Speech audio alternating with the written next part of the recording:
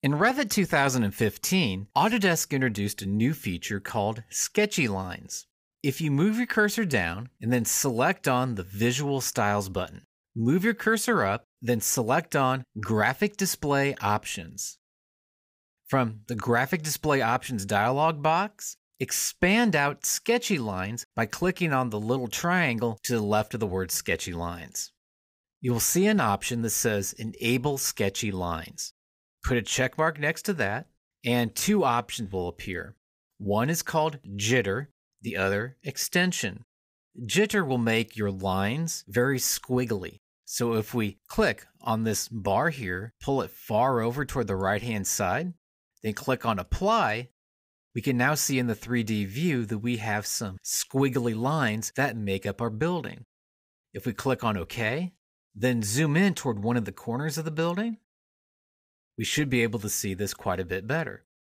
And wherever this cursor is located at, when we spun the wheel on the mouse, that's how we zoomed in to the upper corner of the building. If we want to change this further, we can do that by once again coming back down here to the Visual Styles button, Graphic Display Options, expanding out Sketchy lines, and now expand out Extension. Extension will add an extension line to the end of this squiggly line. If we click on Apply, we can now see the lines extend beyond the edges whenever the line gets to the end of where it's supposed to be drawn. If we need to further modify this to make it the way that we want to see it, we can pull the bar over, or we can even type in the number in one of the boxes. In this case, I'm making them both 5, select on Apply, and now we can see that it's less wavy and there's less of an extension on the end. If we would click on OK at this point, it would now leave these wavy lines as well as the extension lines here inside of this view.